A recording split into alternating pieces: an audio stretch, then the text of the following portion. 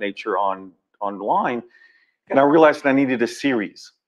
And if I was going to write a series, then I realized, well, I need to be able to write something that I'm not going to get bored of.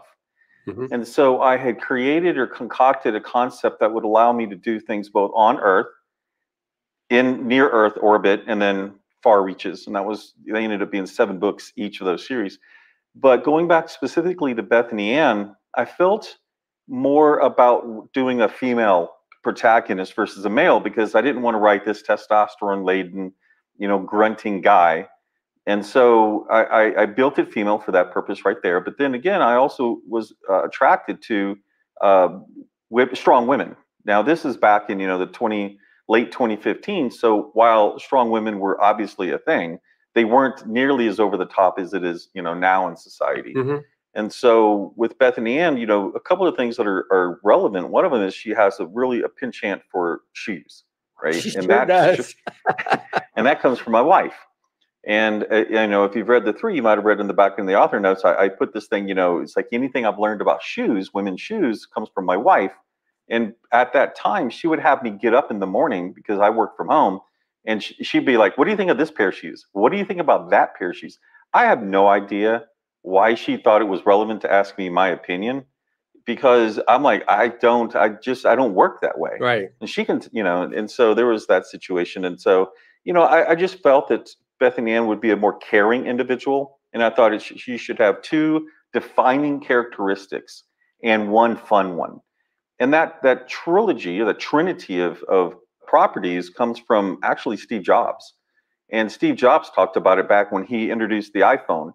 And if you go back and watch that, you're going to say, it's a web browser, it's a phone, it's an iPad, it's a web browser. And so when I delved more into that, he believed that oftentimes you could only capture 3 essences of a project or a product.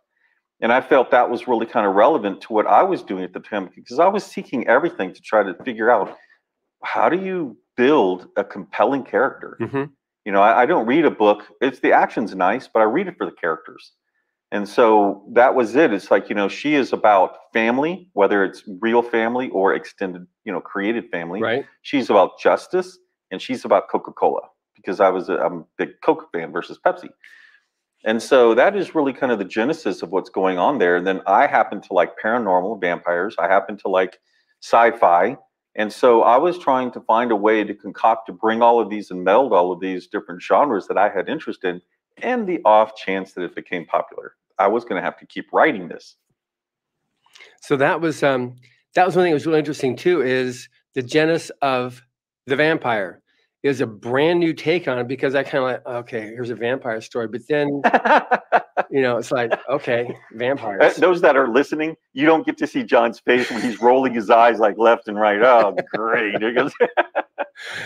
Yeah, like I said, because I read a lot, so I guess based upon your definition, I definitely qualify as a whale prime, I think if you go whale, you go like Kraken. I guess I'm Kraken, yeah. But but then after I got in and found out what happened, once you get into it, find out what happens, how she becomes that way. And then the delineation between the vampire trope that I'm so overrun on and this new one, then became like, wow, this is pretty cool. And then you have a sense of justice, which makes sense.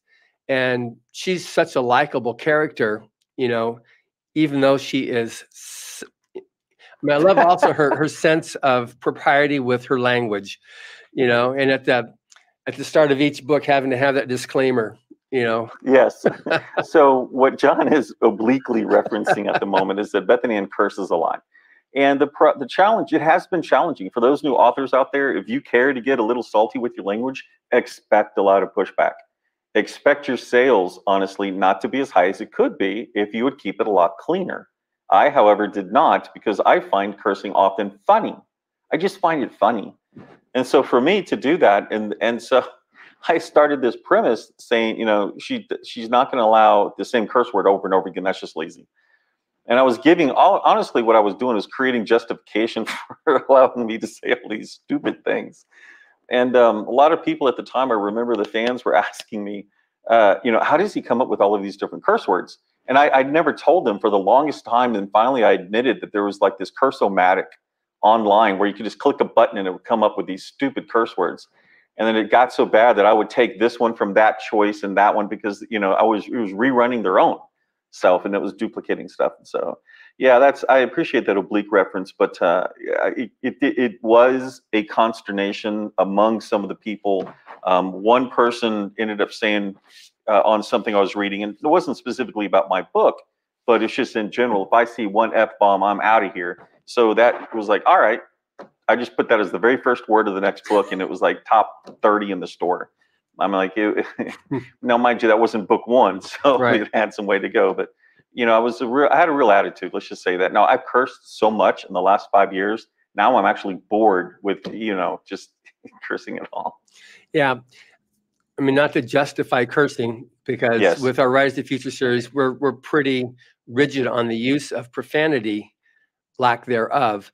But what you've done with it, though, because it's not the standard old F-bombs, and so it's like you're having fun with it. So it's not this. It doesn't come across like someone whose language pops out at 100 words. Yeah, it's similar to whenever stand-up comedians used to curse just to get a rise. Right, to get a rise, to get a reaction. It's not intended that way. Now, mind you, if you do it, you're going to get people saying that's why you're doing it. But in today's society, I'm like 8-year-olds say it, so I don't why they're. Yeah, because they've read your books too much. I have had people actually goes like, you've been cursing more often, sweetheart, and they're like, Yeah. So, but that's, I think, possibly some of the least of our societal problems. But anyway, that's not the subject of this interview, so we shall move on.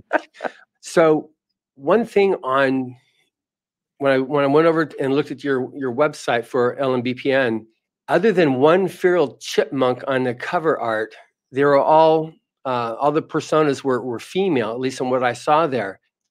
Is there some particular? I mean, obviously, I've no problem either way on that, but it really struck me as a definite factor. well, there's and I didn't see any F in the LMBPN, so I didn't see.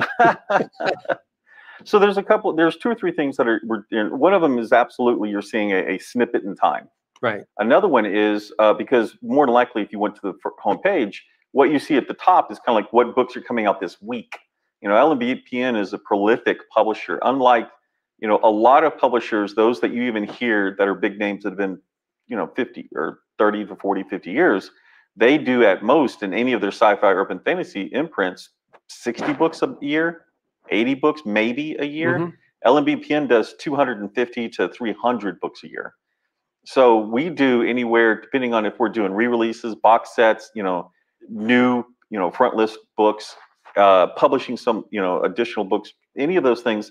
We often have anywhere from 4 to 7 or 8 titles a week coming out. Wow. Now, it also just so happens that 2 or 3 of our most prolific authors are also female. So their characters almost invariably are female. Sure. My own characters tend to be lean 60-40 now. I have done some male characters. Brownstone is one of the real popular characters that I've done. Couple characters, but also what you're going to find a fair amount of times in male-driven like sci-fi, you'll see ships. You won't actually see the male character on the cover. Now, from a publishing perspective, and for those that know authors, if you want to find out which character is going to sell better, females are going to, generally speaking, sell better. You have a higher propensity of female readers, and that includes in what you would think would be strictly male genres, except for lit RPG. And so you have this ability to sell easier with female characters. I didn't know that in the beginning. That wasn't my original intention. But I do know that a lot, when I explain that to some of my collaborators, whom are already female, it tends to, there you go. I get it. Wow. That was interesting. But it just really, it's not common to see that. So that was going to be one. I was really fascinated to find out what it was that you did that. So now you came up with, however many years ago, which we'll talk about, the 20 books to 50K. So what sparked that? Because I'm very interested in that, because with Writers of the Future, the whole purpose there is to help aspiring writers to get that initial break, and artists. So it seems like 20 books to 50K is also a similar type of a mindset to be able to help writers on the business side of things. So can you talk a little bit about that? Yeah, absolutely. I released my first, second, and third book in November of 2015. Now, the first book, it took me probably 6 to 8 weeks to write. So the second one was like 9 days, and the next one after that was like 11 days. What happened was NaNoWriMo happened in November. So I had my fourth book in December, my fifth book in January, and I was making more than $10,000 a month in January. And so at that time, if you were in the author area, the indie author specifically arena, there was a lot of, woe is me type of attitude. And I was on a website at the time called Kboards. And with what's going on, I was seeking to find out other people and I was getting a lot of pushback. Mm-hmm. People going, oh, this can't be true. This is whatever. And I was also teaching, if you will, my fans what it meant to be an indie author. I was talking about it in my author notes. And so at that time, 4 to 5, technically 5 of my fans were really interested. And I said, you know what? I had just gone down to Cabo a couple of months before, and in my mind, 20 books to 50K was how many books I would have to write to make $50,000 a year consistently. And I was, I had just put out at the time my second book, and I was making $7.50 on average a day. If you 20 times 7.5 gets you 54,000. So that's kind of where the 20 books to 50K from. So when I was helping my fans, I'm like, you know what? We need to take this conversation out of the Facebook page related to the books, the stories. Let me go create another Facebook page and we'll all talk there. And so because of that, I named it, branded it 20 books to 50K based on my own desire, right? Mm-hmm. When I went to a particular indie author event in February of 2016, so I'm 3.5 months into this, there was a lot of talk there. And those fans, a lot of them had started releasing their own books because we all hit the ground running. Many of them would do it. And at the time, it was 4 of them. And all of them had introduced themselves into the top 10,000 of the store, which was kind of unheard of at the time. And so by then I was, I'm writing every single day. I'm usually working 20 to 22 hours a day on all of this. And I could say I had perhaps a slightly short temper. And I just kind of laid down the gauntlet. I was tired of the flack I was getting, and I just wanted to talk business. I wasn't going to talk how to write. That wasn't relevant to me. So I threw down the gauntlet and I said, here, boom, boom, boom, boom, boom. Here are the results of what I'm doing. If you care to talk about this anymore, join me on 20 books to 50K. We'll help you over there. And I had 4 people. I figured I'd get 4 more, and I personally could help 8 people. Mm-hmm. I wasn't ready. It was the weekend of this event that was in Austin at the time. And I wasn't expecting to get 80 in the first weekend. And so all of a sudden I'm overwhelmed. And I reached out to quite a few people who were at that event. And Shawnee, John, and Dave, it was their event. And I wish I could remember what they called it, but it's escaping me at the moment. And, we had everyone from Mark Lefebvre of Kobo was there at that time, and quite a few other Drafted Digital. And so they jumped in to help foster this community that I had built. And so a lot of my fans and my collaborators and things who would become collaborators jumped in to help me as well. And we started this. And then now it has since grown since 2016 to like 54,000, 55,000 people. So how many people attend when you have your annual conference in Las Vegas? This COVID being what it is, we probably had about 12 to 1,500. It was expected pre-COVID to be around 2,000 to 2,500. And so we kind of take over the event. It's a nonprofit event. It's the cost of doing the tickets is about as low as we can go and still cover everything. Mm-hmm. It's like I myself nor LMBPN receive any income whatsoever from this. We spend a fair amount of income each month, each year. But that is headed up by Craig Martell. Got it. So now I think some of my staff met you originally last year 2 years ago. That's right, we didn't do anything last year. Okay, so 2 years ago at WordFire. Yes, with Kevin J. It was at the Superstars event. Superstars, right. With Kevin J. Anderson. And they came back talking about you. Wow, this is a great guy. You got to read his stuff here. And I was like, oh gosh, more stuff to read, And so finally, then when we finally scheduled, okay, good, I'm gonna read his stuff, and then it just became like, oh my gosh, I had so much fun. there's enough stuff that's the heavy super drama stuff that goes on in just regular life. I don't need that. I don't need to escape to that to be able to get some other take on super duper heavy drama. So it's just a lot of yeah, fun. really. just And that's, I mean, really, honestly, that is my intent. While there is an underlying message occasionally there that I'm absolutely is. pushing, the reality is I don't read to get more drama. I've got plenty of that. For sure. Yeah. So, but just I really like your underlying thing, which is, it's not like ostentatious, but it's just that sense of fairness and what's right and wrong. It's not country versus country. It's just, is this right or is this wrong? And Michael, who hasn't re-entered into the story yet, but in the first three, things are jockeying that it's, something's obviously going to be happening as it grows more and more. And then you get a little intuition about, okay, something has obviously got to happen now with the friend who's living in her head with her. yeah. There's a couple of things to mention to authors, and some of these you might have mentioned on the show. I apologize if I'm just reiterating this. One, don't name a character that's after yourself. I didn't actually name Michael, the character I was going to ask that. After me. It was after Michael the Archangel, because you'll see he's called Archangel in the series. Yeah. His title. That's what it was about. It wasn't until like 2 or 3 years when a fan said, that's a pretty significant size cojones for you to name a character after yourself. And I'm like, uh-oh, I actually never intended that. And the second one is always, start your character names with a letter and then never use the same letter again for any primary character whatsoever. Just Adam, Bob, Charles, David, whatever it takes, in order to keep yourself on track, because I ended up duplicating. I got so confused in the beginning with character names. And with a series this long and this far-reaching, it became difficult for me to remember who was who, especially if their names were even remotely similar. Yeah. So, for what it's worth. Okay, that's a good tip there. And then the two name with Bethany Ann, I thought that was very adventurous too. She's not just a name; she's Bethany Ann. But then she has no last name, so that works out. So she has two names. Well, the thing is that my stepmother's name is Jolynn. And it's always confusing because I always assumed it was first name. No, so it's her first name, middle name. But then other times it's people's only name, their first name.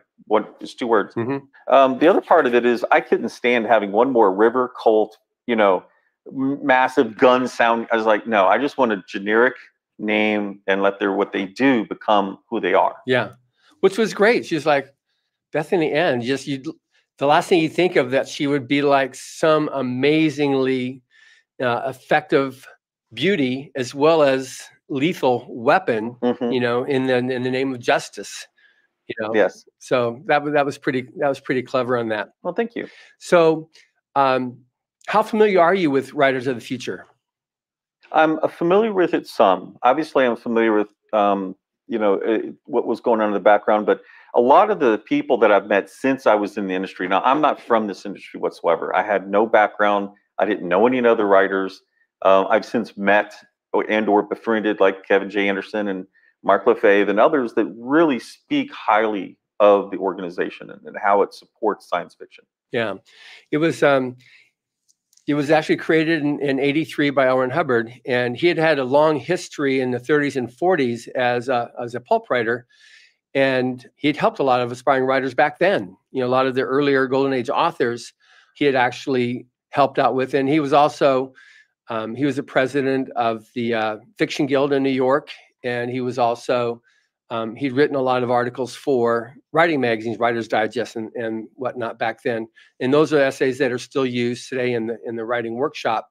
Yeah, that's the whole thing of it, is to be able to provide that leg up for the aspiring writer.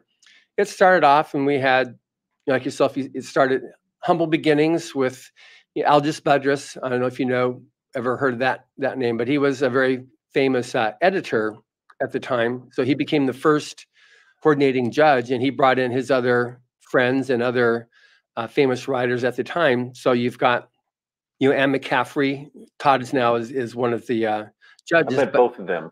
Yeah, so they were both judges, and we've got Kevin Anderson co-writes the Dune books with Brian Herbert, but His father, Frank Herbert, was one of the first judges. So we have that type of a history with the writing contest, and similarly with the illustrating contest with major names in illustration back then. And it just continues on because it's blind judging, that everybody has a fair shot at winning the contest. The judges only see the story or the art. They have no idea if it's male, female, nationality, or anything. Can we talk about that just for a minute? Because maybe it's politically incorrect for me to say, but unfortunately, there are both two things that I do not believe writers of the future, as you say, the blind part of this. But there are a lot of politics in a lot of organizations out there, and I've seen and watched and got embroiled in some of them myself. And so I have a lot of respect for double blind judging, or blind judging as you're doing, and a lot of respect for the level of experience that professionals bring to what's going on. Because I'm going across multiple genres here. We know about the implosion of the romance writers situation. We understand, and there are a couple of others that I won't name, but some of their most storied individuals actually don't sell at all. It was politically motivated, and I mean inwardly, not Republican, Democrat. I mean inwardly, politically motivated. And yet, you and I have discussed previously about the quality of where some of the winners of Writers of the Future and where they've gone.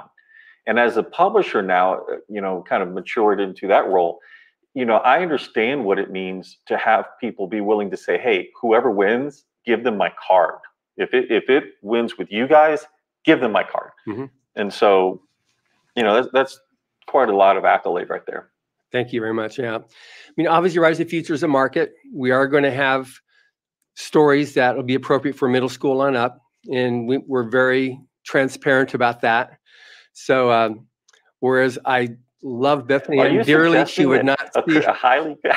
I love her dearly. She would not find a home in Writers of the Future. We're going to have to put the evil brother to Writers of the Future. Writers of the Purient Future. I don't know. So, and it's interesting how it works also with Writers of the Future too, because people win strictly based upon the merit of their work. Yes. And same goes with the illustration as well. And so some people are really lovely people when you get to meet them, and some people are less than lovely people, but they're chosen and they're flown out to Hollywood based upon the fact they won the contest, and for the most part, it works out really, really well. And you've got people have gone on to be very, very successful. We've had, some instances where their personality was less than, appropriate. Like, nobody raised them with the basic manners of saying thank you when someone does something nice for you, but that's fine. That's not why they won. They didn't win because of manners. So if anything, that's actually helped even more the whole process of Writers of the Future, because there are no favorites. It's just personality-wise, it's just straight. Is it a good story? Is it good art? And we have found that the people that are appreciative tend to do better in life, because if a publisher or editor or anybody in a professional capacity has to work with you, if you have a choice between working with someone who's fun to work with and someone who isn't, the quality of work can be really great, but just that one extra factor makes a difference on somebody moving on their career. At least that's what I found. No. Well, I mean, one of the things I don't remember when we spoke about the Robin Cutler, who helped build Ingram Spark for Ingram, which is a massive company. If you don't know who they are, they're basically the company that got Amazon started in the book publishing and still supports them to this day. And so they went to a POD and they tapped Robin Cutler from Amazon, hired her away. Well, she retired, right? Quote, quote, retired. Well, on the second day of her retirement, I ended up talking her into hiring her over to bring into LMBPN Publishing. And she and I have had this conversation. I'm 50 some years old. and Robin is retirement and has retired. I'm not claiming I know what her issue is. I'm just merely saying she said she's retiring. And so both of us have talked about it. And while we are considered a small trade type organization just from our sales, even though it's multiple seven figures, you have to pretty much be 50 or 100 million before you become medium press in this world. And so both of us are like, our life's too short to deal with jerks. we don't care. I don't care how good your book is. We will let you go if you're a jerk. So if you're a jerk, don't even apply because you're going to waste both of our time. Yeah, that's a definite, that bears out what I was saying there. It's so true. There's a lot of great talent out there, and a lot of great talent has a great personality. So if you have a choice. Yeah, let's once again, you touch on all of these fun things to chit chat about. There's a lot of great talent out there. Just because there's a lot of great talent, don't think you can't be one of them. And at the same time, recognize there's a lot of great talent out there, and it's worldwide now. I mean, we pull writers from around the world. Our artist, I have an artist that we've used for multiple years who lives in Transylvania. Transylvania. I mean, I don't know how cool is that? Exactly. Exactly. We got winners this year from 9 countries in Illustrators of the Future. 9 countries we got winners from this year. What are they? America. Okay, we have 8 more. Yes, we do have winners from the United States, but UK, Australia, South Africa, Portugal, Spain. I mean, there's just, I don't remember this. I just remember the line at the bottom said 8 or 9. So I went, okay, good. 8 others plus. Yeah, no, it's amazing. And if you're in the genre science fiction, there are more science fiction readers in China than all of the United States. Oh, it's crazy. And just this podcast, when this goes out, Russia. There's so many listeners in Russia as well as China. It's like throughout Asia and Europe. Oh, let's shout out to Russia. Lit RPG. Where was it started? Russia. Yeah. So I was surprised the first time I had the breakdown of who all listens to the podcast, because as I said, it's about 1 million listeners that we have on each episode, and then getting the breakdown because it's about 110 countries now that listen, and it's just crazy how universal science fiction and fantasy are, but also English, So I realize that you're into publishing all the different languages too. So I assume that means translations, not just publishing. Correct. Yeah, we have integrated translation. We don't outsource our translation to other companies. Yeah, so that's really good on that. So anyway, the thing with Writers of the Future is providing that helping hand, and it's grown the word of mouth. We did that online writing workshop that's free. We've got over 6,000 people that have taken or are taking that one. We have the forum, which usually the last several years is won best forum award on a popular readers poll, and then we've got the blog, and so it's just in the book itself routinely wins each year's anthology. You routinely wins 2 or 3 book awards, plus the sales of it, which is always great for the winners to be able to put that in there. And it's interesting now too that because it is now acknowledged as there's no back scene or backdoor entry into the contest. But every other week, I see someone with a press release saying I was an honorable mention in the Writers of the Future. This week's cover article, Karen Joy Fowler on Publishers Weekly. She's got the cover of the magazine, and it says in there she got her start. She won Owen Hubbard Writers of the Future back in volume 1. So it's pretty cool how it's just, because we haven't changed, we kept true to the original prime purpose that Owen Hubbard created it with, and it's done as well. Even when it went through some of the various changes that have occurred in science fiction and fantasy the last decade or so, the various political aspects of it, and we just didn't get into that stuff at all. We don't take sides. We're just straight. Our purpose is to support the aspiring writer and artist, and we just stay with that. And it's yeah, you have a beacon. You have one particular goal in mind. That's the light that you go towards. Yeah. And so it's when that particular evolution was happening in science fiction and fantasy, tried to pull us into it, I stayed clear. I said, I'm not going to play that game. Didn't get into it. And so the backlash on them was way worse than anything on us, saying that Rise of the Future has done more for science fiction and fantasy than you could ever hope to. So back off, guys. Anyway. Yeah. So on when we spoke on our little pre-interview, you talked about writing beats. And so if you can talk about what writing beats is and what's its value, and then beats versus pantser. So most people understand that you write it, what pantsing is. And if you don't, then it's writing by the seat of your pants. I mean, that's exactly it. You start, you go, John was walking down the hallway and he heard, you're just writing. Yeah. Then you have the opposite of that is like a high, heavy duty outline. You know exactly what's going to go on in every little twist and turn. Somewhere in between those two are beats. So, and it's the name is kind of taken from the beating of your heart, ka-dunk, ka-dunk. And every major ka-dunk is something that happened. Like it's just the genesis, a sentence or two about what is that scene. Bethany Ann has to go to the bank and withdraw some money and something happens. And then that's a whole chapter. What something happened in this particular instance is somebody tried to rob a bank while she was inside trying to get money and it pissed her off and she took care of stuff. A lot of stuff actually happens that way. Something happens and it pisses off Bethany Ann and she takes care of stuff. But within all of that, what those beats are is unique to every person. I like to say if you have 10 authors, there's 11 ways to write this story. Each author is going to have a unique way and there will be another one. There's probably the right one that none of us got. Right. And so, I'm very objectively subjective about what is correct. And the answer is it's always, as people I'm sure have said, it's whatever works for you.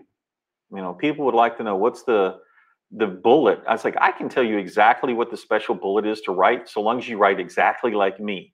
If you don't write exactly like me, my advice is going to have varying degrees of support. Right. And it doesn't mean that I'm right or wrong. It just means that your brain doesn't operate the same way mine does, which is fantastic. Otherwise, we wouldn't have unique stories that we do. Right. So those, for me, beats would be, if you take a spreadsheet, on the left-hand side, you would write what I would consider mini arcs. Bethany Ann has to go and get the money out of this bank in another country. Bethany Ann has to accomplish getting the UFO over here to this place. Bethany Ann has to accomplish this. And you have the whole, beat of the book, which is she has to defeat XYZ. And for each, now my background is programming. So for me to actually go A, B, C, D is something I've, done a lot in my life. And so I would just write these and I'd say, okay, if she's going to have to do that, well, she has to get on the train. She has to go to the bank. Something has to happen in the bank. And then she comes back home. And that's 4 beats. That's the whole quote scene, right? Mm-hmm. And for me, those 4 beats are probably going to be 3.5 chapters. But then I go to the next one. And so for a 75,000 word book, I would typically have anywhere from 55 to 75 little cells, spreadsheet cells. And then I would take these ones. And remember, on the left-hand side was each arc, right? Not in order. But so now, because I do head hopping in those books. And it's another thing that a lot of fans are not terribly happy with, but they dealt. And so I would then take those beats and I would put them in chronological order, top, to bottom. And I'd put that into Scrivener and I would just, each one of those, I'd break them into chapters and then I'd just start writing it at the top and I would write each scene as I went through. So you never find me going back and coming forward. My brain didn't operate that way. I'm fine going absolutely down. That's what I've been taught. And so I would go all the way through. And what that allowed me to do is I would end up having just in time, people checking my work. As I finished the first 5 chapters, I threw it to them. And there's a podcast on this in much more detail if you want to go find it somewhere. But so by the time I finished the book, usually I would finish on a Monday or Tuesday. Mm-hmm. They would have 5 to 10 chapters to finish reviewing, and we would have it out by Friday. Because I wasn't waiting 6 weeks, 8 weeks, 12 weeks. I wasn't waiting any of that time to get this book out. I'm impatient by personality. But what that has accomplished is even now, as we, quote, matured into the full company we are, it is still 4 weeks from author turning the book to release. You get 4 weeks, and that's 1 week of pre-order, which means it's locked down. So we have 3 weeks, and that's assuming book 1. If book 1 doesn't need a beta review, it now is 3 weeks. So 1 week for the editors, 1 week for the JIT, 1 week of pre-order, and out. And it is phenomenal because our editing teams can do multiple millions of words a month. Our crew can. And our just-in-time go through all of the books. And so it's not just an editor. The editor cleans it up. Every human being makes mistakes. Mm-hmm.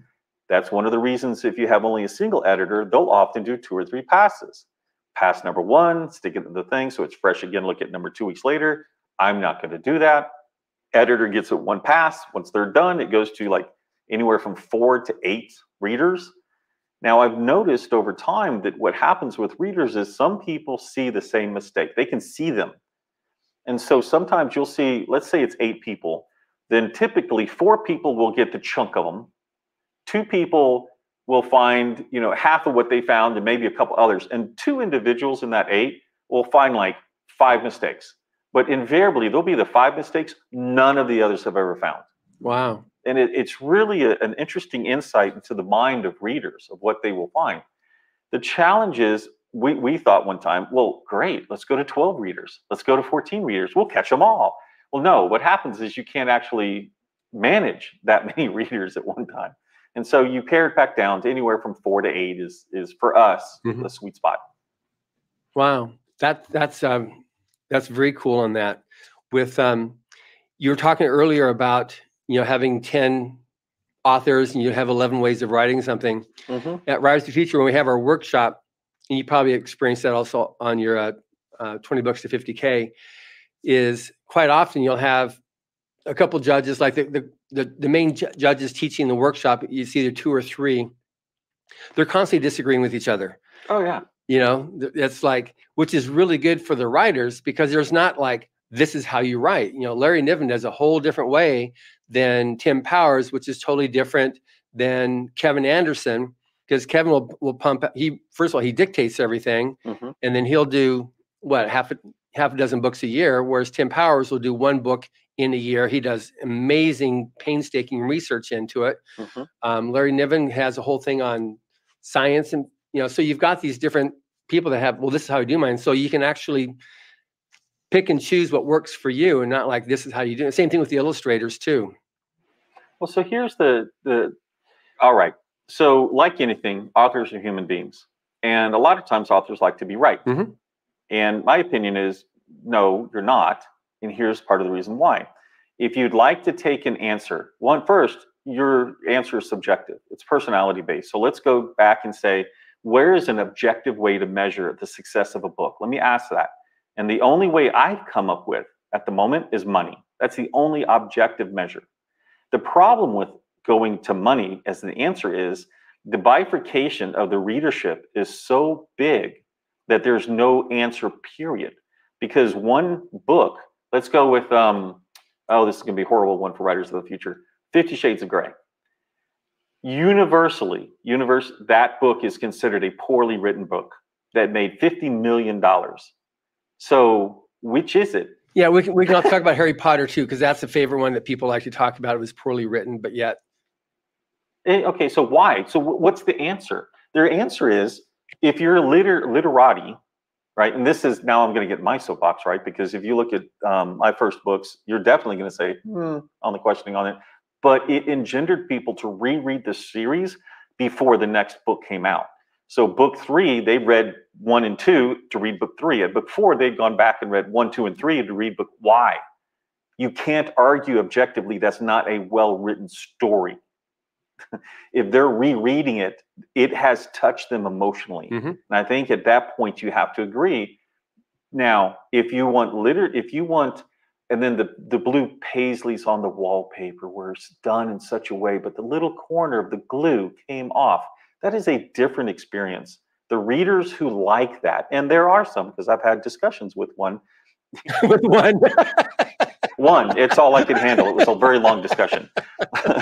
But I couldn't understand it because myself, I was bored to tears. And that's what you get in high school a lot of times. Look at the wonder. It's not wonderful. It's a particular wonder for you, but for me as a reader, I hated it because I didn't need you to fill in the details back in the 1800s. We have TV. I know what a lion is. I don't need to understand the flowing hair that comes off of the mane and the wind as it. I don't need that. Right.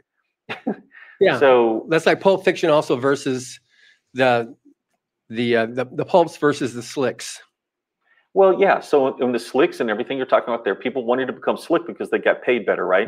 No one remembers the people who wrote the slicks. That's right. You only remember the pulps because those are the ones that stood the test of time. Right.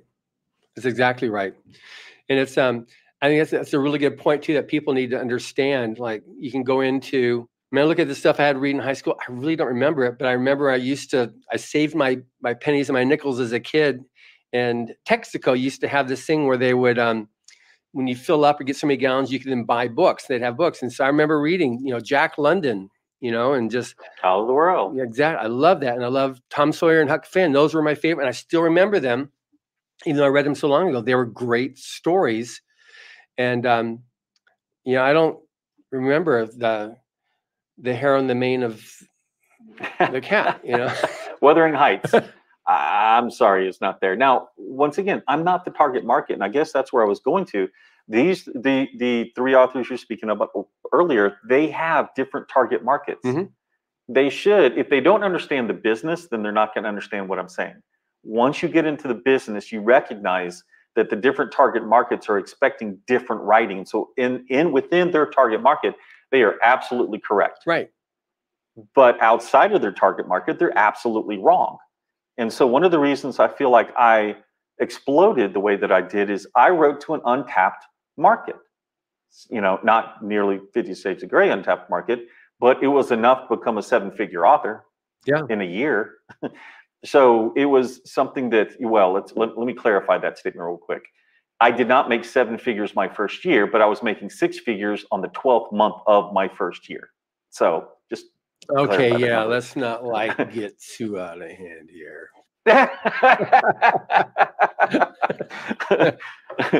And now I'm up to 9 figures in my 8th year. Yeah, no, oh man, dude, it's a goal. Everyone should have a goal. Exactly. Imagine how much good you can do with 9 figures. Universe. Exactly. I gave you Bethany Ann. She's doing good, so let me do some good. Yeah. A lot of people helping their fellow man. Someone named a baby after Bethany Ann. Come on. Really? That's pretty cool. Yes. There's a young girl named Bethany Ann. Okay, good. So, so now you've got, because we have both the writing contest and the illustrating contest. How do you pick your illustrators? Your cover artists? Or is it a closed? It's not totally closed. The challenge is that we go through a lot of art each and every month. We go through a lot of art, and as a production company, and we are effectively an IP creation engine. If you think of just LMBPN itself, we are relatively very unique company in the way that we do things. So I realized if you treat people well, they'll want to stay with you. Mm-hmm. And each time we worked with an artist who was easy to work with, go back to not being a jerk. And they produced art that we wanted, and we were able to afford them. And, we worked well. I said, okay, can you stick around if I give you 6 books a month? Can you deal with that? And would that be okay? And you have to understand, artists are treated very poorly by indie authors, by and large. They will find, not all of them. I just merely to say that the bad experiences highly outweigh a lot of the good ones. Mm-hmm. And so when you work with a company like LMBPN, we're not that picky. I mean, we're picky within reason, but we're not like, and can you change this? And her middle index finger is the wrong way. And by the way, we want 4 of the characters, which arguably is not a good choice. I know I just broke it to test something, but in general, you really only want 1, maybe 2 characters, preferably 1 on the cover. And so I started, quote unquote, acquiring these artists who would be like, yes, I'll let you block up my time, because now they don't have to sell. They know that they're going to be paid. They're going to be paid very quickly, which is honestly one of the best things you can do. And they're going to be there for us. And so we've acquired 4 or 5 different artists to help us with the amount of work we do each and every month. And they're not exclusive to us. So all of them will take on other clients. Just to be aware that their availability might be June of next year. Mm-hmm. So just of what's going on. So, but we are testing, because occasionally we will get new needs, and we're like, oh, we need to recover the series, and we need 8 covers in the 2 months. And at that point, none of our existing people are going to be able to handle it. We have them scheduled out significantly farther than that, and we'll reach out to new ones. Good. So that's something that I was just curious how that worked, because we have 12 winners each year, and they're all different types of art, and some of them are just amazing cover artists, and some of them are children's artists. Some of them have different goals, for what they're going to be able to do. I just did one interview with our winner from Turkey, and she's at USC now, and so for her is gaming. So she's working on, and she found she loves working with other artists to help bring out the best in them. So she's running projects. Now she's a freshman in college, and she's running the senior. Which USC? University of Southern California here in Los Angeles. Okay, no, that's my wife's alma mater. So she is like, you know, we assume, oh, you must mean University of Southern California, and then Robin is like University of Southern Carolina or something. Oh. And we're like, what? There's Sorry. another USC? USC's already been used. Figure out something else. No, but we love, I mean, if you're, and I'll just lay this out there for your people. I mean, we don't usually speak too much, but we do accept submissions. There is a little link at the very bottom of our page, and it's not really announced. Announcing it on something that's listened to 1 million times might be a bit much. And then from the art side as well, you know, we do have internal people, a lady by the name of Kelly O'Donnell, who deals with the artists. Now, I will, upon occasion, undertake unique projects for an artist where I just like their work. And I'm like, you know what? In fact, I'm doing one right now with a guy by the name of Justin Smith. And I'm like, I did one book with him 1.5 years ago. I liked his work. His pricing was way out of tune with what we would normally do. But we ended up selling that series on the strength of arguably just the cover and a paragraph. We sold the audio rights to it. And we're like, okay, we got to get this puppy going. And so from time to time, I'll go outside just to kind of see what's going on, and because I like to, you know, work with people. Yeah, well, Edgar Rice Burroughs did pretty good with Frank Frazetta. He did. Yes, he did. Trust me, I have a Frazetta. It's signed, but it's not numbered. I really appreciate Boris and, you know, Frazetta. Yes. So now when we also spoke, you talked about authors are dopamine pushers.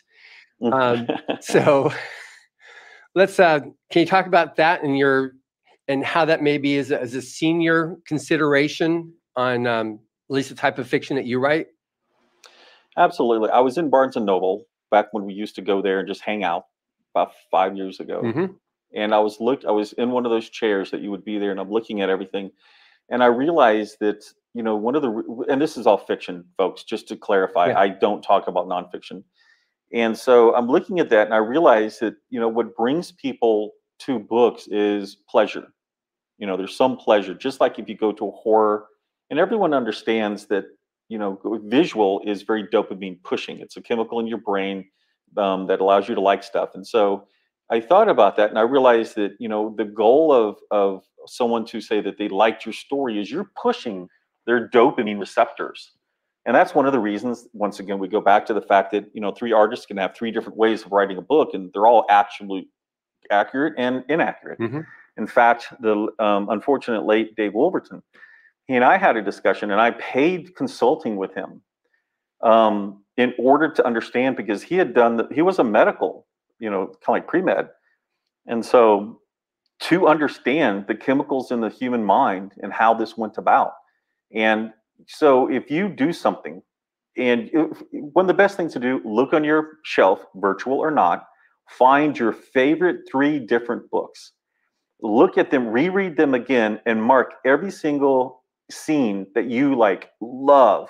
There will be some scenes that you hate, or you'll just skip, like, ugh, I don't like this. Find out what appeals to you in those scenes. Why did you like this? What is the emotion behind it? That's all you're doing. You're not writing a treatise on these things. You will find the dopamine receptors for you as an individual. When that happens, write your stories to those dopamine receptors. Then you understand that you've created your target market. Any person that responds to your dopamine receptors is going to respond to your books. There you go. And if you want to do it one other way, that's kind of cool. Understand that the authors that you've chosen are now your target market for your books, for your advertising. How's that work now? So if you go, let's say, I'm just going to use Stephen King, because I'm not a horror person, but he's well known. If you're going through and you find all of these things that you like, and you find out that Stephen King pushes your buttons, pushes your dopamine receptors, and then because of that, you write books with these dopamine receptors in mind, not necessarily the way, you know, mimicking Stephen King. It's the fact that you like this. You now know that Stephen King is a target market for you to go on Amazon and say, I want to put my books up against Stephen King, because it's ones you like, not because you're chasing whatever's popular that's going down right now. And so you're not chasing the tropes, You're actually finding out what causes you to be excited, writing books that make you happy, and then finding other authors that you can target to get those fans who are looking for more books, right? They can read faster than that particular author can put stuff out. Sure. And now you're able to at least narrow, and you are the target market in marketing parlance. Wow.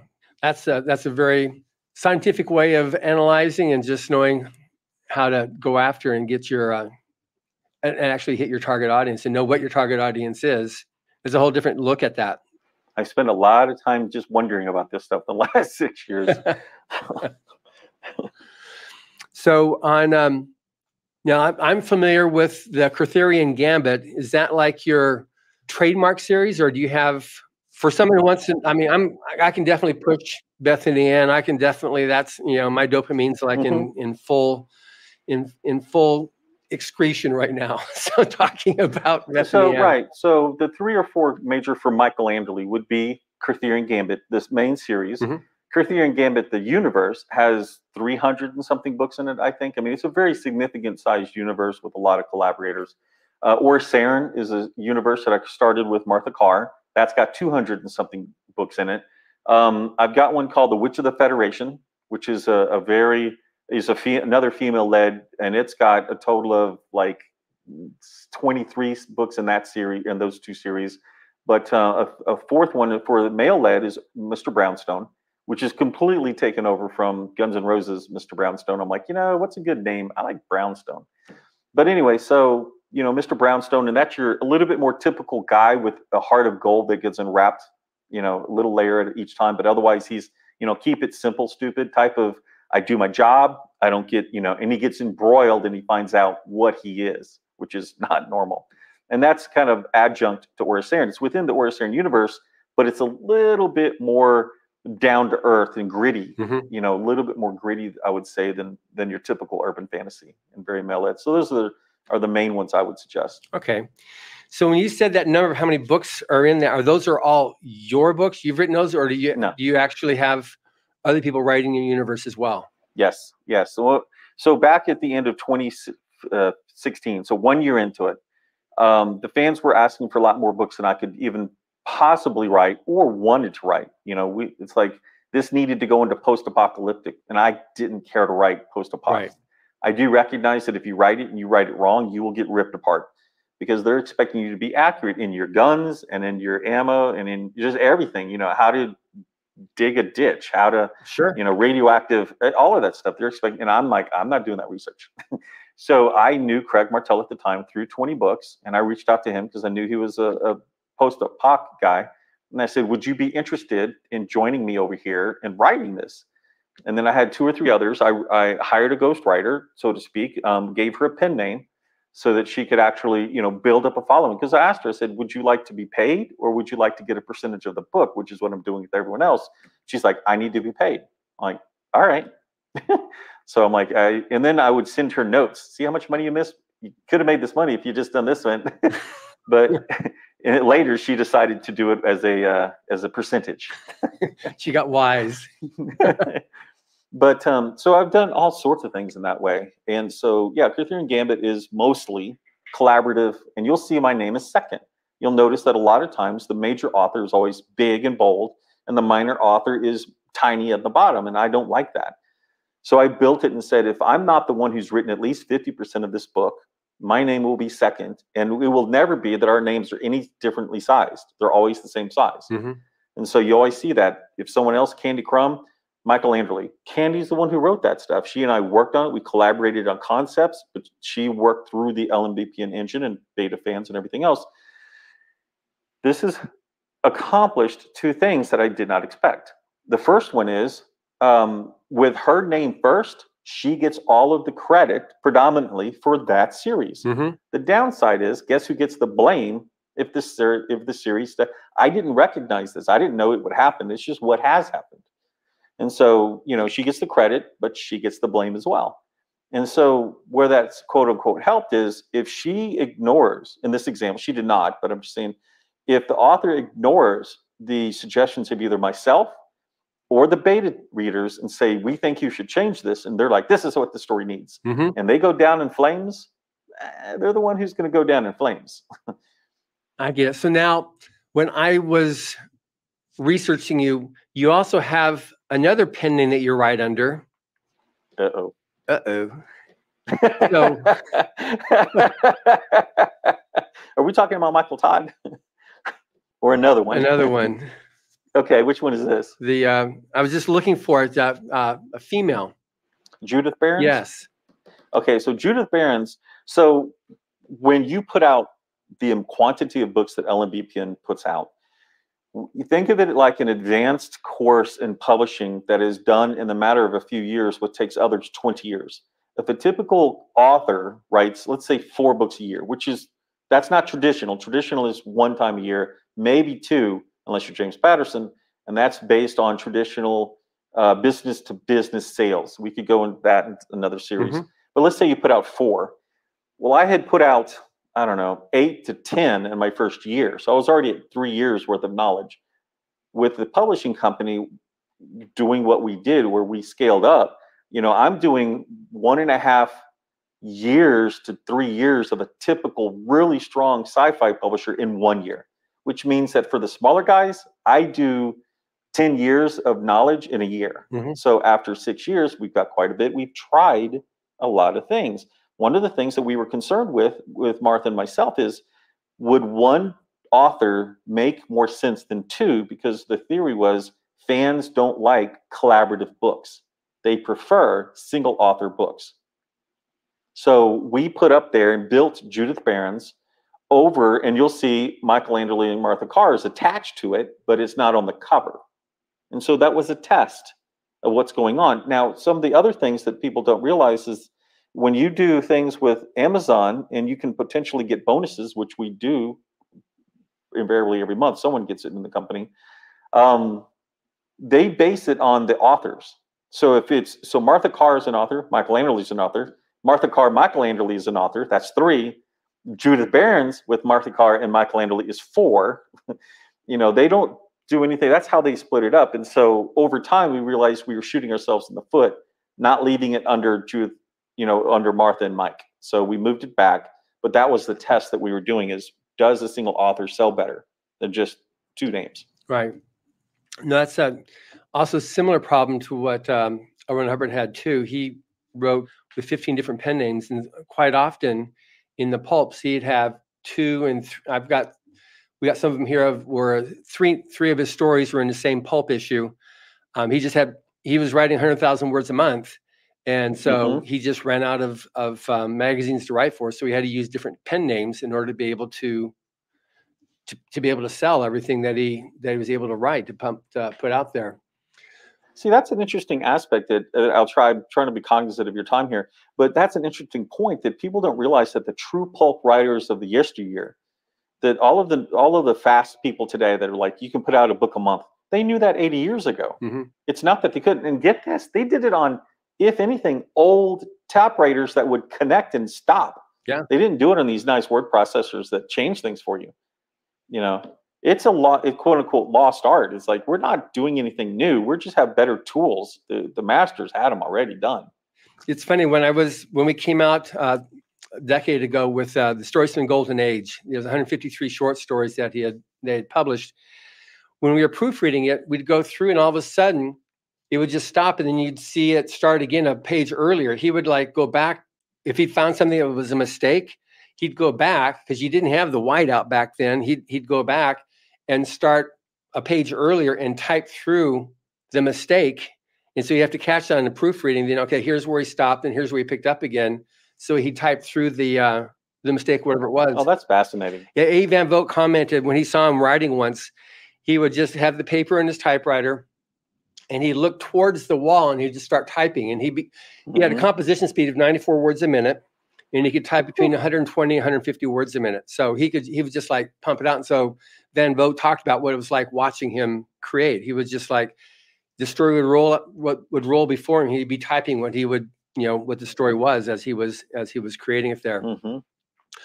But anyway, this has been amazing. We've already hit our hour here. I knew this would happen. So we'll save the other questions for some point later on down the road. So all million of you listeners, push John and go, can you please get Mike back on? Because I want to hear John get back to me and go, hey. No worries. No worries. This has been a lot of fun. And it's very much along the lines of like what we do with Writers of the Future. And this becomes then a next step for an aspiring writer too, of what they can do and what they have to look forward to. And the fact that you started and became a writer, because that's one thing that's really cool too, is some people I knew I was gonna be a writer when I was 3 years old. We didn't talk about that, but you didn't. You had a whole different trajectory that then switched over just from being a super fan to a super writer. Yeah, I got shut down in high school. But the short answer is I submitted something to the catalog or whatever, the magazine, and it got horrible reviews, and I just shut down for the next 30 years because of it. Yeah. So that's something that you don't get with Writers of the Future. The worst you're going to get is a letter saying, thank you very much, please resubmit. You know, nobody's going to like rain on your parade. But anyway, this has been amazingly fun, Michael. I've really enjoyed this. And the fact that you got hundreds of books, I don't know, this is creating a real problem for me right now. I have so many books I need to read to keep up with the guests, but I'm totally addicted to the Arthurian Gambit. So I thank you for that. Good. My pleasure. Thank you everyone for listening. Yes. And thank you for listening. Subscribe to the Writers and Illustrators of the Future podcast, wherever you get your podcasts. We've also been syndicated on the United Public Radio Network, where you can find these podcasts as well. Writers and Illustrators of the Future are contests created by L. Ron Hubbard to provide a means for the aspiring writer and artist to be seen and acknowledged. It is free to enter and open to amateur short story writers and artists of science fiction or fantasy. Also, the books, Writers of the Future, are available in bookstores, online, and wherever you get your books. Again, thank you very much, Michael. Thank you very much, John.